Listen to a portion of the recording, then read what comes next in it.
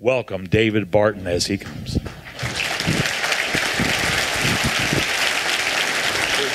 Thanks, Rip. Appreciate it. I want to start this morning with a Bible verse. It's Proverbs 10:22. It's very simple. It says, "The blessing of the Lord makes rich, and He adds no sorrow to it." And one of the things we find is that God's blessings are things that enrich our lives. Okay, that's logical. But it turns out that a lot of the greatest blessings we have are things we don't particularly notice. We don't even think about them. I learned this really the first time from Dr. Benjamin Rush. He's a signer of the Declaration of Independence, one of the founding fathers. John Adams said he was one of the three most notable founding fathers. John Adams said there was George Washington, Ben Franklin, and Benjamin Rush, and boy, we never study him anymore. The guy was amazing. He started 5 universities. 3 of them still go today. He started academic education for women. He signed the Declaration, ratified the Constitution, served in 3 different presidential administrations, was the director of the U.S. Mint. He did the first faith-based prison reform in America. He's the greatest doctor in American history. 3,000 students got their medical degrees with his signature on the diploma. He was a professor of medicine at 3 universities at the same time. He started the Sunday school movement in America. He started the first Bible Society in America. He actually started the first Abolition Society in America, helped start the first black denomination in America, trained the first black physician. I just keep going. Guy's unbelievable. We don't know anything about him today, but we're very blessed at our organization. We own about 100,000 documents from before 1812. So I own thousands of handwritten documents of George Washington and John Adams, etc., including Benjamin Rush's handwritten document. We got thousands of documents out of black history and out of church history and out of military history and political history and whatever. And as a result, I've been appointed in a number of states by governors and state boards of education to do the history and social studies standards in those states. So going back to the originals we have, Benjamin Rush and he's a very strong evangelical Christian, just Bible-centered guy.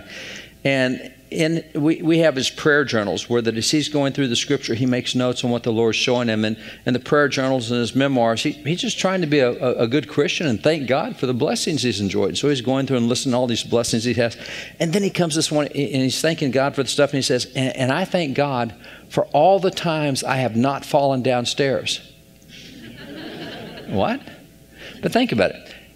If you go up and down stairs and don't fall, that's a blessing, but you don't ever notice it. What you notice is when you fall. Now, that's not the blessing. But how many thousands of times you've gone up and down stairs and didn't fall? You go driving to the store for groceries and you didn't have a wreck and you got back home. You don't think about not having a wreck. Now, if you had a wreck, you think about it. And as it turns out, some of the greatest blessings we enjoy are things we rarely think about. Your health until you lose it. Your family until something happens. I mean, you're surrounded with things that you just take for granted every day. And it was like that for us this last Tuesday. This last Tuesday, we had the 4th of July. Newsflash, that was a world record. We've been 241 years under the same piece of paper. We just take it for granted. We have a 4th of July every year. We'll have one next year. Not quite the way we think it is. It's a blessing we take for granted. For example, right now in the world, there's 195 nations of the UN. Do you know what the average length of a government is in the history of the world? Average length of government in the history of the world, 17 years. Ooh, we've been 241? I'm kind of happy we don't have to go through a revolution or a new constitution every 17 years like the rest of the world. I mean, that's a blessing of stability that we just take for granted. We just assume that America is going to always be here. Not necessarily so, but boy, we've been here 241 years. No wonder it's a world record when everything else averages 17. As a matter of fact, just to put it in perspective, you know, we got all these academic professors and stuff. We need to be like Europe. We need to be progressive like Europe. I think not. You know, France has had 15 governments since we've just had one. And you go across the world and imagine living in these other places where you have that much instability and turmoil. Jesus said there'd be wars and rumors of wars. It was that way when he left. It'll be that way till he gets back, except in America. We've been really special, really. Boy, that's a blessing we can thank God for. Often take it for granted because we enjoy it so much, we just think it's normal. It's like breathing, right? Same with our creativity. Did you know that America represents 4% of the world's population? But when you can measure creativity in a number of ways, international patents and international copyrights. But when you look at creativity, every year, America produces more technology, more scientific discoveries, more medical cures, more symphonies, more plays, more arts, more entertainment, more of everything than the other 96% of the world combined. Now, 4% of the world's population should produce 4% of the world's whatever. Our 4% every year produces more than the other 96%. Are you kidding me? See, we're so surrounded with stuff, we just kind of think this is normal life. Man, if you live in the rest of the world, you would love to be surrounded by what we're surrounded with, and we just take it for granted. The same with our prosperity. 4% of the world's population, yet America produces 25% of the world's gross domestic product, 25% of the world's wealth coming out of 4%. And it's not because we have greater natural resources. I'm a cowboy from Texas, got the ranch, everything that goes with it, so I'm in the agricultural community. Agriculture in America is only 1% of America's GDP. But our 1% of America's GDP, every year we in agriculture produce enough food to feed the entire world out of America. And it's not because we have greater farming land, because America is number 66 in the world in percentage of farmable land. There's 65 nations that have a greater percentage of farmable land than America does. But we take it at 66 and make it go further than anybody else in the world. I mean, we're blessed in so many ways that we just really take for granted. And when you look back over who we are in our country and our government, et cetera, and by the way, with all those old documents we own, I own textbooks from across the generation. I go back, very first textbook printed in America was 1690 in Boston. And we got from there all the way up to textbooks that were done last year. And so I see what's in textbooks and know what's there. And prior to World War II, when we taught about all these things taught students about all these things that America was and how different we were, we always told them that the reason we're different from all the other nations is because of the Bible. Now, there's no way you're going to hear that in a textbook today. But prior to World War II, we always said the Bible is what produced all this uniqueness in America. And even today in this secular culture, it's still very easy for me to prove that the Bible is still a huge influence in America, even without us recognizing it. And part of that's just the way we talk to one another.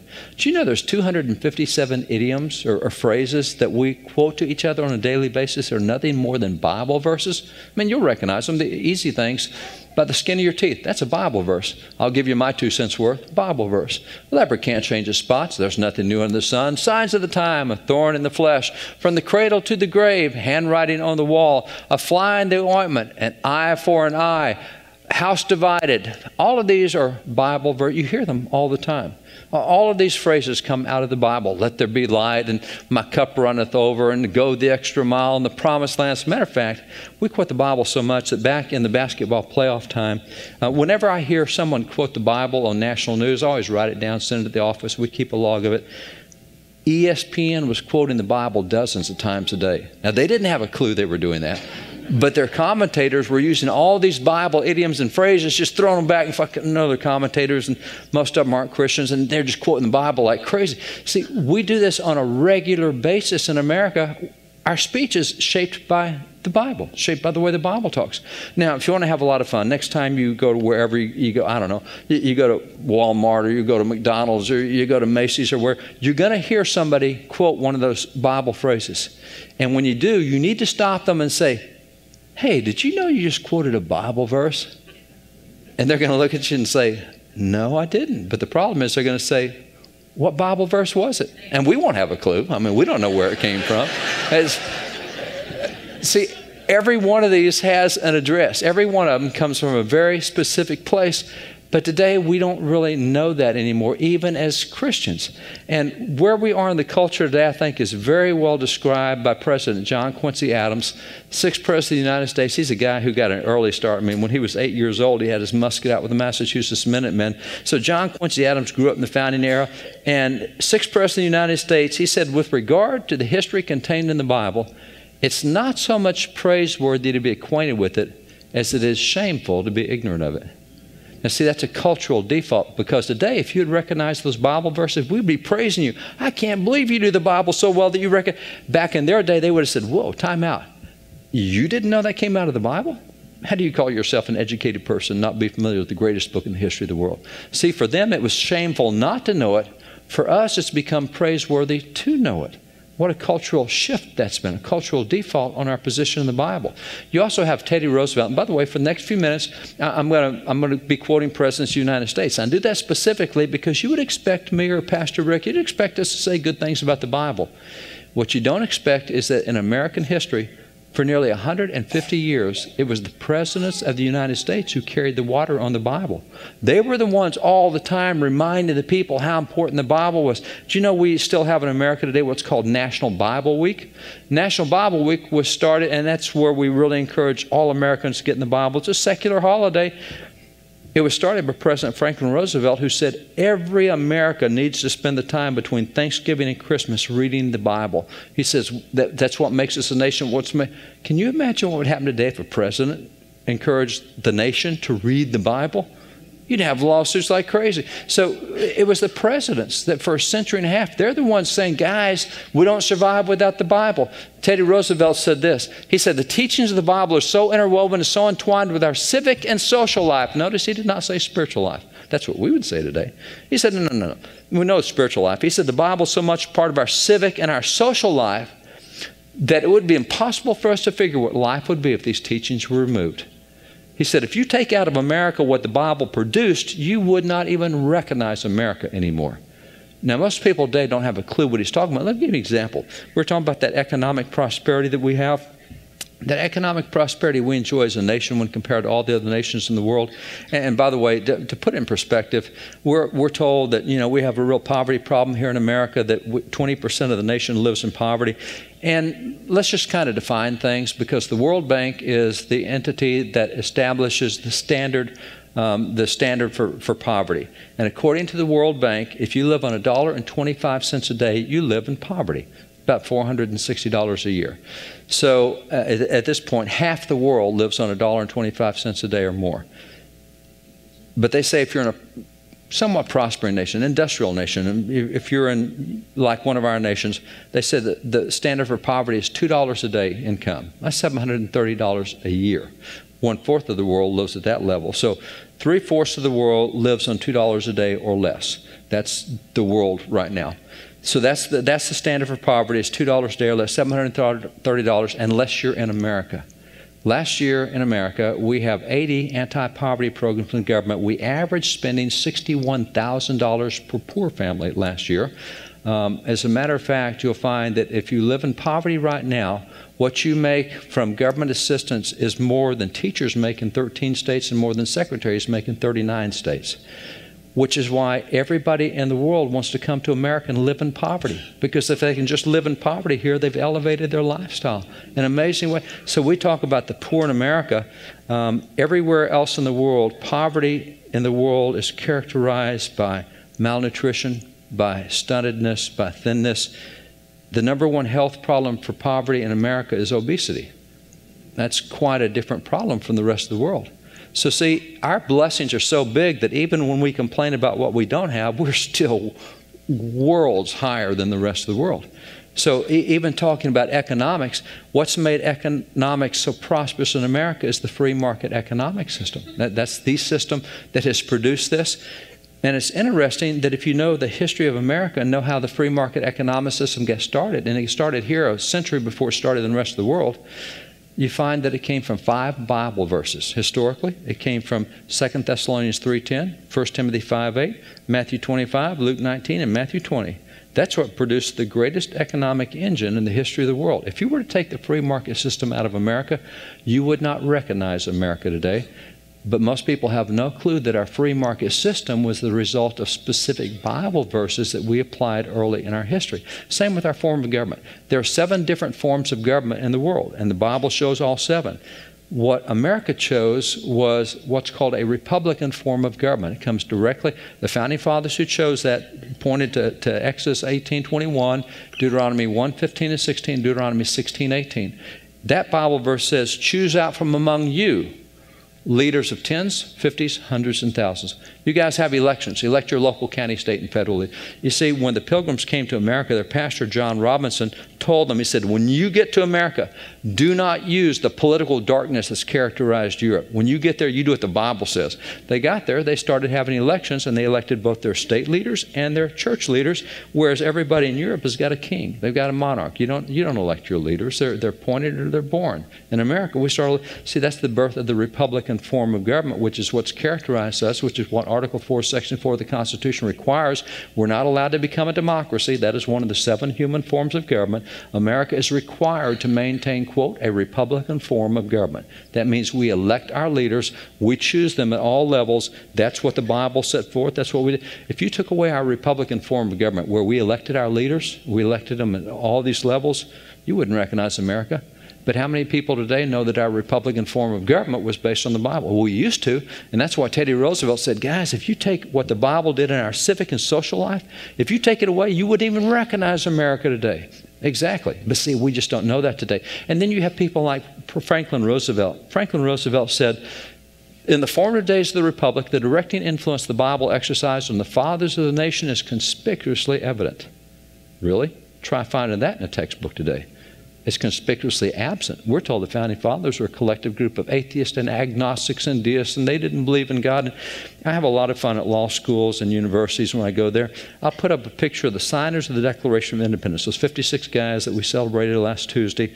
And I asked, and I was at Duke University Law School, really sharp kids, and I asked them, say, tell me who you recognize up there out of those 56.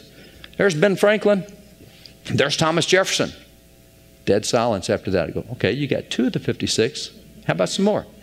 They can't. I said, let me go across the front row. And so I'll show them Benjamin Harrison, and right beside Benjamin Harrison, you got Richard Henry Lee, and beside him is George Clinton. Beside him is Sam Adams. The guy looking backward the opposite direction is Charles Carroll. The guy on the front row with the light brown jacket is Robert Morris. Right behind him is Benjamin Rush. Next to him, leaning on his elbow, is Elbridge Gerry. Next to him is Robert Treepaine. I can go through the other 54 names. They don't have a clue who they are.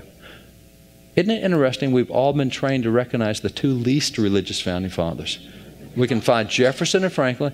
But you know, out of the 56 guys who signed the Declaration of Independence, 29 of them graduated from schools that in their day were seminaries and Bible schools. Wow, half these guys are ministry trained. All we know is Franklin and Jefferson. We don't know anything about the rest of these guys.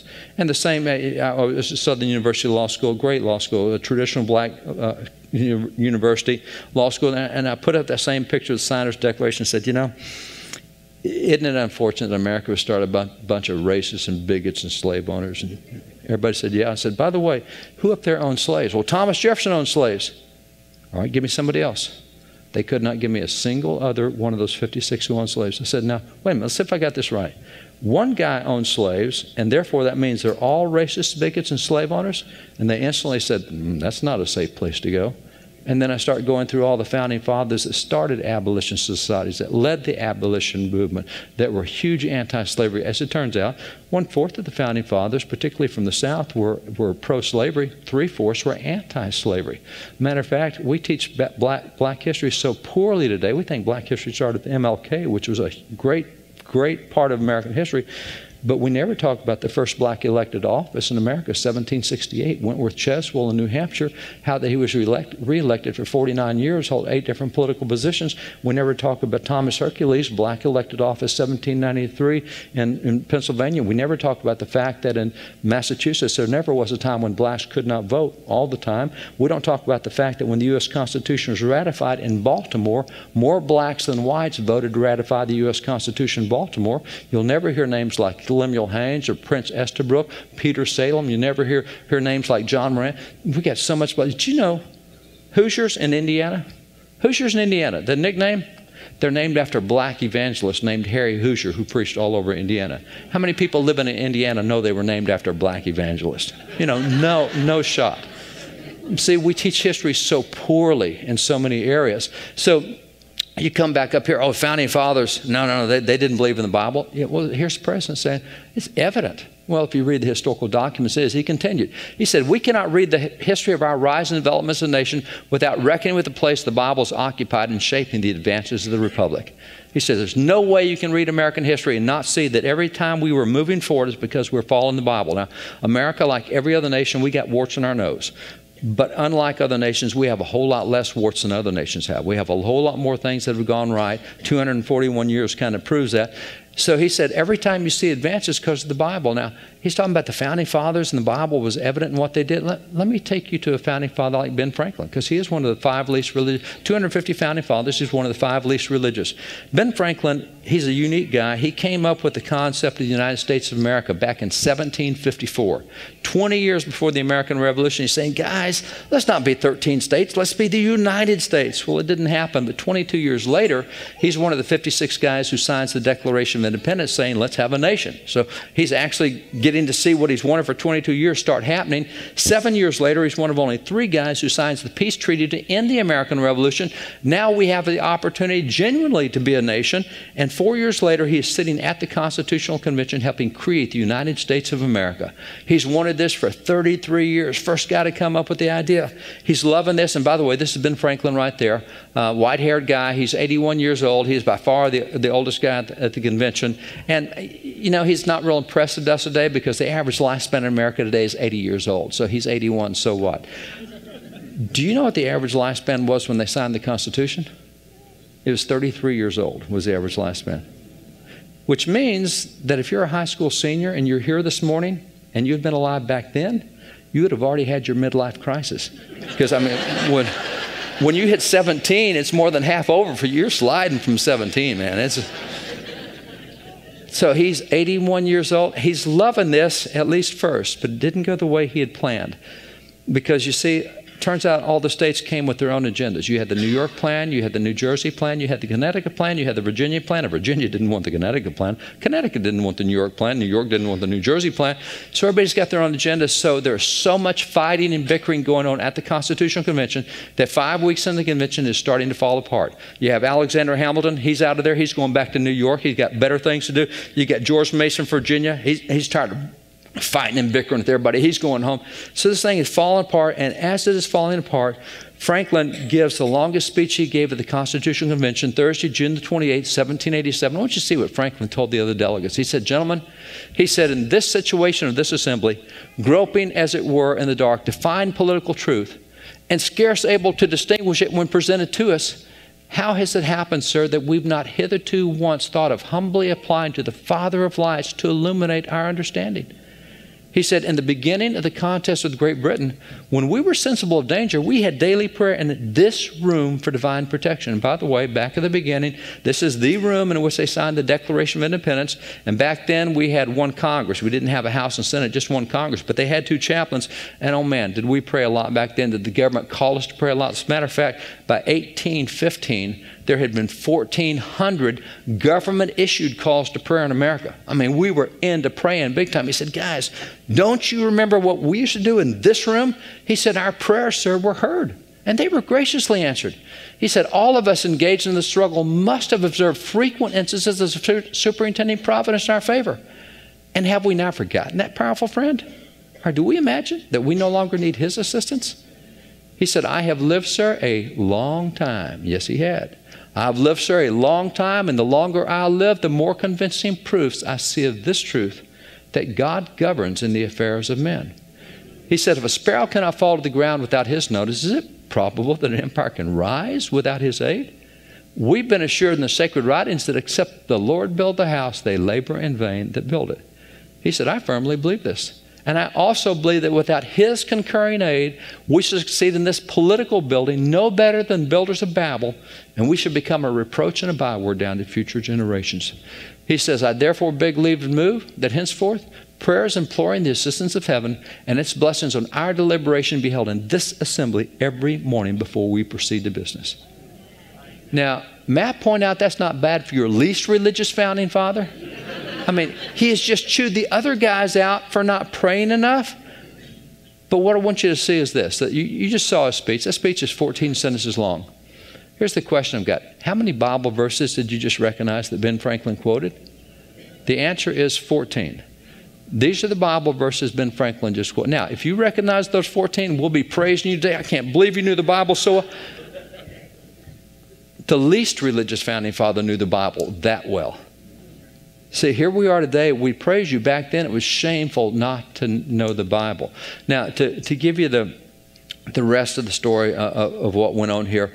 After Franklin made the call, they adjourned for 3 days, kind of a cooling off period. Let's back away a little bit and let things settle down. And George Washington said that they went to church where they listened to patriotic orations. So for 3 days they take off, they go to church, and while they're at church, the Reverend William Rogers had special prayer over them. He had the Constitutional Convention sitting right there in front of him at church, and everybody in Philadelphia knew what was happening. This thing is falling apart. People are angry and they're leaving, and he's got them there, and so he prayed a prayer over them. But it's not the kind of a civic prayer we would pray over a school board meeting. You know, God bless the school board, amen. It's not that kind of a deal. The prayer was so significant, they printed it on the front page of the newspapers. I actually own the original prayer that he prayed over the Constitutional Convention. And that prayer on the front page of the newspapers covers 3/4 of the front page. It is a real prayer. I mean, God help these, there's division, help them have unity, give them wisdom, help them have ideas. And he just prayed and prayed and prayed. And so after 3 days of going to church, after 3 days of listening to sermons, after 3 days of having special prayer, they come back, and delegates like Jonathan Dayton said the whole atmosphere had shifted. It was, you know, what was a really dumb idea last week is, that's really not all that bad once you think about it. And so the atmosphere shifted. So they go from 5 weeks of failure to 3 days of mind renewing. They come out, and 10 weeks later come out with the Constitution under which we still govern ourselves today. That's the oldest Constitution in the history of the world, is what they produced, and it almost didn't happen. Those 3 days, that turning point. Now, if you know the Bible and you read the Constitution, you see Bible verses all over it. But you see, they knew the Bible so well back then that they didn't feel like they had to tell you they were quoting the Bible. Everybody recognized it. Today we have to say, I'm quoting to you from John 3:16. Now Matthew 6 says, and over here we see in Job 4, see, we have to tell people when we're quoting the Bible. Back then, didn't have to tell it. And yet there's professors, like 2 professors over at Cornell University, who have a book called The Godless Constitution. They say, oh, founding fathers were secular. The Constitution is secular. When somebody tells me that the Constitution is a secular or a godless document, what they've actually done is they have told me that they are biblically illiterate. They wouldn't recognize a Bible verse if it bit them in the ankle, because there's Bible verses all over the document, but they don't recognize them. And therefore, it's a secular document. See, that's the way history has turned, and yet when you go back to the original things, and if you know the Scriptures and look at what the Scriptures appear there, it's real easy to see. And this history was so self-evident that even our least religious presidents, like Andrew Jackson, I mean, even for him, it was a no-brainer. He said the Bible is the rock on which our republic rests. And then you have presidents like Zachary Taylor, and Taylor is an old war hero. His nickname was Old Rough and Ready. Look what Zachary Taylor said. He said, the Bible is the best of books. I wish it were in the hands of everyone. He said it's indispensable to the safety and permanence of our institutions. He's saying, our institutions, not our faith? See, we would say our faith. He said, no, the Bible is indispensable to our institutions. And you'll notice that the more secular our institutions become, the less well they operate. The more secular judiciary becomes, the less well it operates. The more secular government becomes, the less well it operates. The more secular education becomes, the less well it operates. The more secular economics. See, our institutions, the permanence and safety of our institutions are based on the Bible. He continued. He says, especially should the Bible be placed in the hands of the young. It is the best school book in the world. I would that all of our people were brought up under the influence of that holy book. Best school book. He can't say that. That's unconstitutional. He can't say that. What an irony that for us to do today what we did for 2 centuries in America now is unconstitutional under the same Constitution we've always had. We haven't changed that Constitution, same one. And for 2 centuries, it was the best school book in the world. The Bible was. Not today. That's unconstitutional. But you see, we used to know our history, and that's why we had different policies. For example, Benjamin Rush, I mentioned that he's called the father of public schools under the Constitution. You see, what he did was that we used to have 13 states, and he's considered one of the top 3 educators in the founding era. We used to have 13 states. Now we got one nation. What are we going to have to teach in our schools to keep us one nation instead of going back to 13 states? He said, the only thing that'll solve that problem is the Bible. He came out with a piece that gave a dozen reasons we would never, ever take the Bible out of public schools in America. Father of public schools under the Constitution, saying never take the Bible out of schools. Matter of fact, at the end of his piece, he did this March the 10th, 1791. At the end of the piece, he says, if any future generation ever takes the Bible out of schools, they're going to spend all their time and money fighting crime when they could have prevented crime right there in the classroom. You know, And I can show you so many other founders that said the same thing, which is why it is not a hard decision for the Supreme Court. For example, in 1844, a case called Vidal versus Girard's Executives, the U.S. Supreme Court, in a unanimous decision, said, "Now, if you're going to be a government-run school in America, you will teach the Bible. We're not going to fund any government school that won't teach the Bible." Really? Now, how many of you got that case in your history book? How many of you heard about a unanimous? See, we don't talk about that history. What we talk about is modern history. And that's why we go to the Supreme Court in 1963, Abbott, Shemp, Murray, Collette. That's the first case in American history where the court said, "Oh, you can't do this Bible thing in schools anymore." And the judges who gave us that decision specifically said that taking the Bible out of schools, which they did, they said taking the Bible out of schools was without historical or legal precedent. It had never before happened in the history of the United States. There's no legal basis for it, no historical. Then why did you do it? I've been involved in 7 cases of the U.S. Supreme Court. If you want to know why the court does what it does, you go read the decision of the court. It's online. You can read it. And when you do, you'll find this statement. It says, if portions of the New Testament were read without explanation, they could be and had been psychologically harmful to the child. What? We've discovered the Bible causes brain damage. We have to save our kids from brain damage. I would argue we've suffered massive brain damage since we've taken the Bible out of schools. I mean, for 5,500 years, we knew that God made them male and female. There were 2 genders. If you're not aware, legally today, there are 92 different genders. And matter of fact, if you're on Facebook, you can choose from 64 different genders for your profile. God made them male and female. No, there's 92. Whatever you want. See, we've lost our brains. The brain damage has come since we've gotten away from the Bible. We don't have any common sense anymore. I mean, what used to be real simple common sense, it's different direction. Well, this is what happened at that point in time, and Benjamin Rush warned us exactly what would happen. He said the Bible, when not read in schools, is seldom read in any subsequent period of life. And we know statistically that the younger you are when you start reading the Bible, the more likely it is to be a lifelong habit throughout your life. You can start when you're older, but you have to work harder to make it a lifelong habit. If you start when and the Bible was the #1 textbook in schools. We learn to read out of the Bible in our public schools. Government's not going to pay for a public school that won't teach the Bible. When you start down there, it becomes a lifelong habit. See, that's why we have such high biblical illiteracy in America today. We've gone 60 years without starting to read down here the Bible when we're young. And we try to get into it when we're 30 or when we're 40 or we're 50 or whatever it is, and it's a lot harder. It's harder to make it a daily, lifelong habit.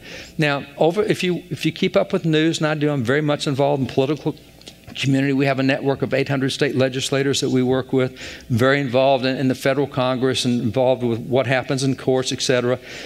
These are all issues that have been in the news in the last 12 months, every one of them. And you look at these issues that we've had national debates on, the significance of all of these issues is, capital gains tax, progressive income tax, whatever it is, the significance is the Bible has specific verses that deal with each one of those issues. The Bible specifically talks about progressive taxes and capitation taxes and capital gains taxes and estate taxes and a minimum wage. Most Christians today can't give you a single verse on any of those topics, but they're there. But you see, the biblical literacy has moved us away that we don't see that anymore. And Benjamin Rush, again, he was so wise in the Bible.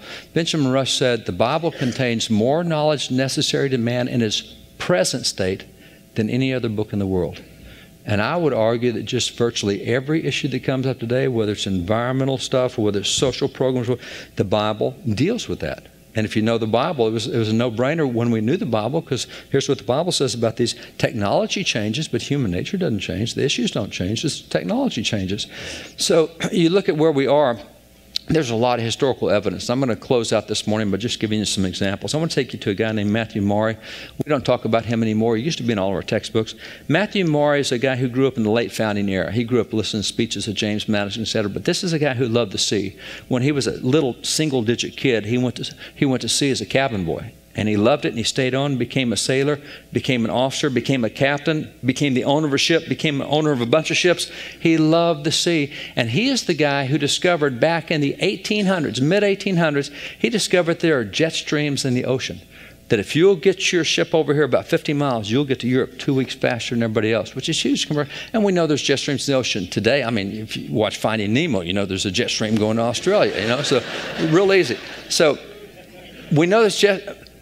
He did this back when there's no satellites, no technology. He found the jets. See, he's called the father of oceanography because he found these currents that take you from one continent to the other. And if you get over in these commercial shipping lanes, which we call them that today, if you get over there, you're going to get there. You're going to get to Australia faster from Africa. And if you want to go from Australia to Asia, amazing. The guy did that back at that point in time. Now, he loved the sea, and he was homesick one day, and he had his family read the Bible to him. They were reading out of Psalm 8. And this is the passage in Psalm 8. It says, "Thou madest man to have dominion over the works of thy hands. Thou hast put all things under his feet, all sheep and oxen, yea, and the beasts of the field, and the fowl of the air, and the fish of the sea, and whatever passes through the path of the sea." He said, whoa, read that again. See, what jumped out at him was whatever passes through the path of the sea. He said, "I've been on the sea my whole life. I've never seen a path on the sea." Read that again. Paths in the sea. Read it again. And they kept reading, and they weren't seeing what he was caught on. But he said, if God says there's pathways in the sea, there's pathways, I got to find them. Where are the pathways? And that's what led him literally to discover what we now call the path. He's called the pathfinder of the seas because he found the pathways in seas because he read the Bible, and the Bible told him there are pathways in the sea. But that's not the only thing the Bible did. Matter of fact, Ecclesiastes 1:6 has this verse. It says, "The wind goes toward the south and turns around toward the north. The wind whirls about continually and comes again on a circuit." The wind whirls around. There is a circular motion. Yeah. And he's the guy who discovered jet streams in the air, that there are circular motions going around one hemisphere this direction, other hemisphere in the opposite direction. Wait a minute. He's doing all this without satellites? How can he?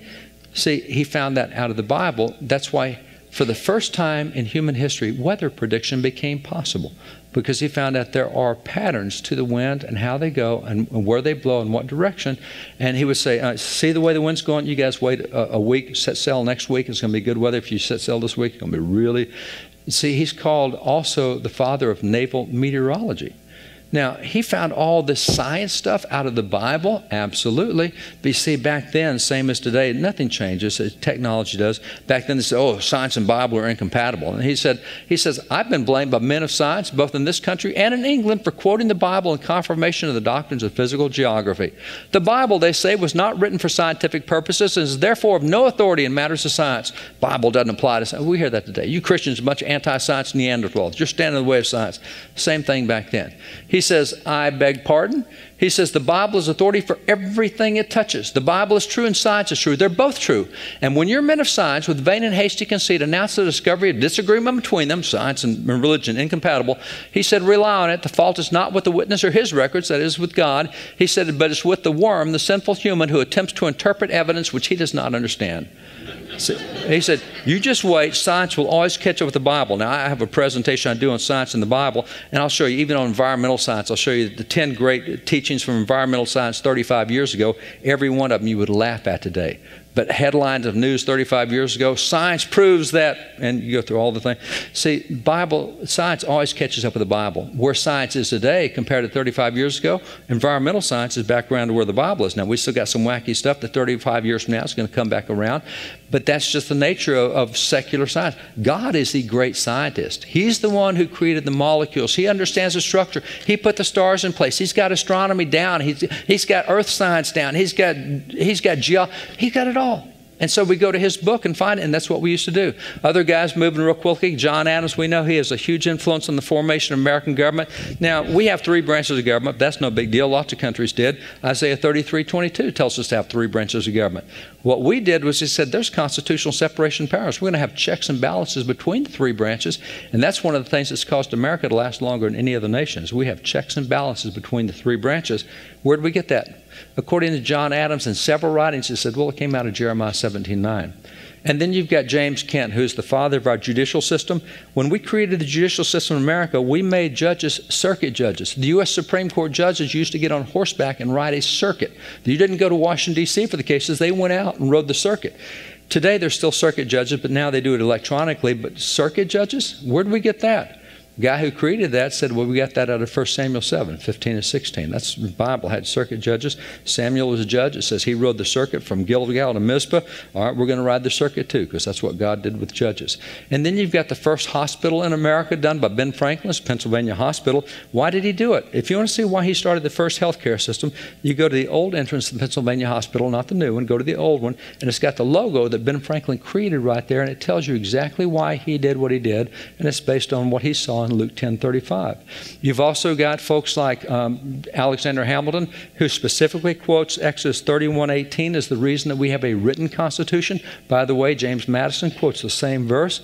I mean, verse after verse after verse is what has made us unique. That's what our presidents used to keep reminding us of. And today we're looking at this like deer in a headlight. Man, I've never heard this stuff before.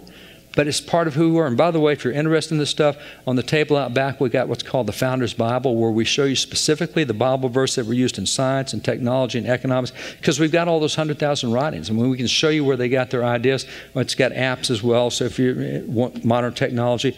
But the problem we have, Benjamin Rush said, hey, everything you need to know comes out of the Bible. Well, the problem is we no longer know the Bible well. We're at a point today in America where the average home has 4.4 Bibles, but the average Christian, only 14% of Christians read through the Bible on a daily basis. Well, just because you read the Bible on a daily basis, maybe you stick with your favorite psalm every day. Have you ever read the Bible cover to cover? And polling shows that only 3% of Christians have read the Bible from cover to cover. 97% of Christians don't know what's in the book that they're supposed to live by.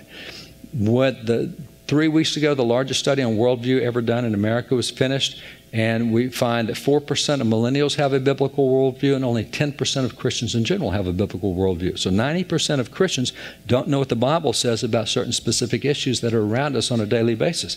So what we need to do is get back in that Word.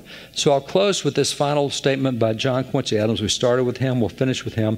John Quincy Adams wrote so much about the Bible that in 1848 they took his writings on the Bible and created a textbook for 10-year-old Americans to show 10-year-old Americans how to read through the Bible from cover to cover once every year. Now again, you can imagine what would happen if a president today were to do a book for 10-year-olds showing them how to read the Bible cover. He did. And this is what he tells 10-year-olds. He says, students, he says, no book in the world deserves to be so unceasingly studied and so profoundly meditated on as the Bible. And he's a brilliant guy. He's a steel-trap mind. He spoke 7 languages. He was appointed and confirmed. The U.S. Supreme Court turned it down. One of the greatest legal minds in history. He's called Old Man Eloquent because he was such a great orator, great speaker. He's a brilliant guy. He said, the one book you study more than any other, and he read books in every language, one book you study more than any other is the Bible. He says, I myself for many years have made it a practice to read through the Bible once every year. That's what we did in America. You start reading the Bible when you're in elementary school, and you keep it every year. You have Bible every year. He says, my custom is to read 4 or 5 chapters every morning immediately after rising from bed. It employs about an hour of my time and seems to me the most suitable manner of beginning of the day. Wait a minute. You're president of the United States and you've got all this conflict going on, but you take 1 hour every morning in the Bible, 4 or 5 chapters? Yeah. And you're Secretary of State, and you did? Yeah, I did it when I was Secretary of State. I did it when I was U.S. Senator. I did it for my 17 years in the House. I did it when I was foreign diplomat to 5 different nations. The guy's unbelievable. He spent 70 years in public service, and every morning he spends the first hour in the Bible, 3 to 4 chapters. Now, or 4 to 5 chapters. I'm going to challenge you. If you have not read through the Bible from cover to cover, make a commitment this morning that 12 months from now, I will have finished that. But you don't have to spend an hour a day. You don't have to read 4 to 5 chapters. If you will read 3.2 chapters a day, about 15 minutes, you can do it. And by the way, you can also have the Bible read to you on an app. So while you're combing your hair and brushing your teeth, it'll read the 3.2 chapters to you. 15 minutes. You can be through the Bible in a year. It's not that hard a deal. Make the commitment to do it. And by the way, if you have already done that before, do it again. I mean, go through it every year.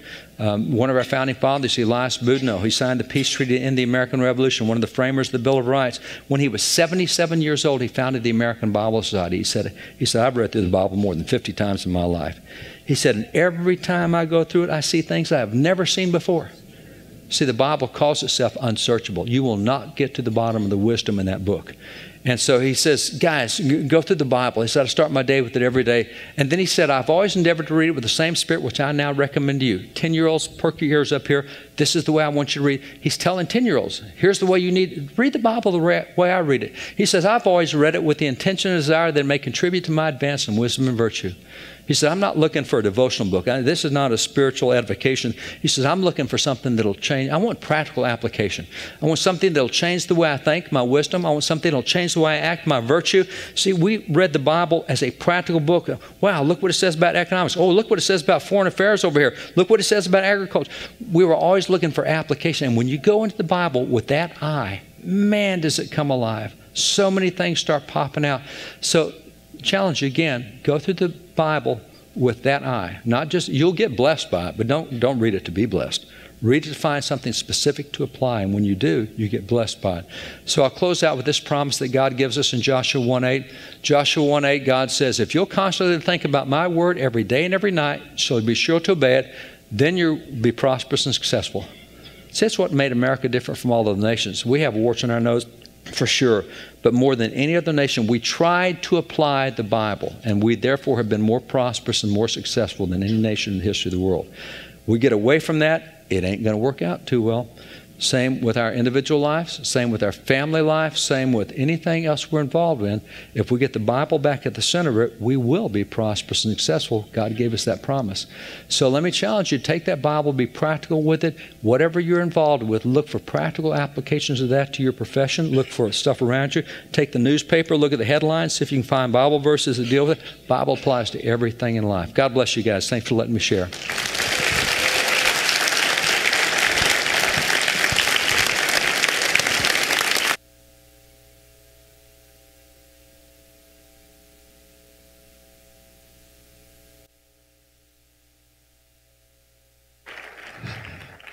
Woo, did you learn anything today?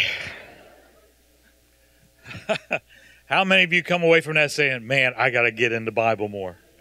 Isn't that awesome? I love that. And you may say, you mean we do elections now because they got it from the Bible? Well, we're still doing elections. How come we're not doing as well? Because they never thought that the electorate would not know anything about the Bible. See, so now, because we don't have the Bible as our foundation, we elect people that don't have the Bible as their foundation. And it's hurting us all over the place. So thank you, brother, for sharing that. Thank you for putting that history back out to be seen again. And we pray for you and God to continue to bless that ministry of wall builders. We really do. And now, Nicole Tice, come on up. Nicole's also going to share Patriots Academy. And that it's going to happen. It happens every summer here in Delaware, and we've got some people from our church going to it. To me, it's a goal for our young people to be able to discover this. And Delaware Family Policy has started this. I think you said that David was part of establishing some of this, or at least he knows about the Patriots Academy. So she's going to share about it. And when we're done, we're going to have ushers at the doors with a basket. You can give to this and support that, support these kids, support other kids around the state that are going also, and just become a part of this arm of getting our young people to know more of our real history and how to get it into the government structure. Thank you, Pastor Rick. And thank you for allowing me to be here. And I'm so thankful for the support of this church who's been with us since the very beginning. And being involved in the arena or mountain of government and education and family and seeing, you just heard what David said. I mean, how many of you got that truth in high school or college? Anybody? I certainly didn't, and I know that my parents didn't. So now, he stated how the millennial generation, only 4% of them have a biblical worldview. Well, I'm just curious, how many do we have in here between the ages of 12 and 25? Right? Would you all stand up if you're in the ages of 12 and 25? Just stand up real quick. 12 and 25. Okay, thanks. You can sit down. I mean, take a look at that. So if it was 4% for the millennials, what do you think it's going to be for their generation? That's Generation X. I'm sorry, that's me. They're Generation Z. So our point is we've got to work really hard at making sure that we do our part and getting that truth to the next generation, just like what Pastor Rick was talking about. So one of the programs that we're doing is called the Patriot Academy. It's only 3 days out of the year, very intense 3 days. And we focus on that age group of 16 to 25. So it's not a summer camp. It's very intense leadership training for young adults who are Christians and want to know, how do we be effective and stand in this culture? How do we get the truth back out into the culture? How do we become influencers? So you've got young people among you today who are making that step. And my goodness, do they need your support? We need your help in getting them ready to lead in a way that we never have or was really required of us in our generation. But it's different now for them. So I just want to introduce you. You have a handful here from your congregation who are going, who need your support. The tuition to attend Patriot Academy is $550. We have about 18 students who need significant help in raising tuition. But I want to introduce the ones from your congregation here. So if you all would stand, if you're attending Patriot Academy, would you do that? So over here, we've got Lauren. You guys recognize Lauren? She's on the keyboard and sings so beautifully here. I thank God that she's going to learn how to make a difference in her generation. We've got Reagan Tice. She's my daughter here. And then you've got Tyrion Gingrich. You heard Summer, her little sister. See, that's purposeful cultivating right there. And then you've got Tyrion who's going to be attending. And then you've got Evan Hunt from your body here that's going to be attending. And all need help with tuition. So we encourage you to be a part of this process. Let's lock arms and get this next generation ready to lead and influence and take truth out into all the arenas of the culture. Thank you, Pastor Ray. Thank you. And we appreciate Nicole and Delaware Family Policy and all their efforts to work in that arena. Okay, Gail said for me to do the announcements. So the biggest announcement is, read your announcements. VBS sign up is still out there, so sign your kids up for VBS. It's going to be the first time we're going to add the new buildings into VBS, so allow the creativity that is possible. It's going to be neat to see what happens there. Also, the 5 to 10 ministry on Tuesday. Pastor David Perdue is coming from Milford Baptist to share his testimony. And it's just awesome to see what God's doing with pastors coming and giving that and the connectivity that it is creating. I remember we started supporting Milford Baptist because we had some parents that had some kids go there. The pastor had called me up and, to verify. And I said, okay, Pastor, we've been trying to help, virtually all the Christian schools around. And we're going to talk about doing support your way. He said, well, I didn't call for that. And the board passed it. We started supporting them monthly, added them onto that list. And because of that, we invited 4 of their leaders to come and be part of our thank you dinner at the end of the year. And the pastor called me the very next day and said, Pastor, I did not know you were helping other schools too. I didn't know you were helping other ministries also. And he said that it just blew me away. And he said, I realized we've got to open our heart to be more open to connect with ministries. And now to have him come and give a testimony is just awesome to see the spirit of what God is doing and doing a breakthrough. So that's happening at 5 to 10 ministry on Tuesday, 10 o'clock. There's a dinner afterwards also. And I'm telling you, it's usually great for, why is it called 5 to 10? Because we ask everybody to give at least $5 or $10. And some people give more. And it always is enough to bless the speakers and the singers and take care of the food expense. And we've already got 3 bus trips planned to events with the buses already paid for, all coming out of that ministry. So it's a great influence, and it's been marvelous to be a part of it. So if you can, come on out on Tuesday to hear Pastor David Perdue. Okay, why don't you stand? We're going to pray. Lord, thank you today. Thank you for that word and the history that is coming alive. Lord, let it stir our hearts to know that our focus ought to be on you and your word and putting it into our lives. We ought to celebrate that and be grateful that these freedoms we have are not by accident. They've come from you. So we give you praise for that, Lord. bless David and his ministry. And Lord, as we go out this week, may we use these 7 days wisely, walking with you, being filled with your presence, giving you all the honor and glory in Jesus' name. And everybody said.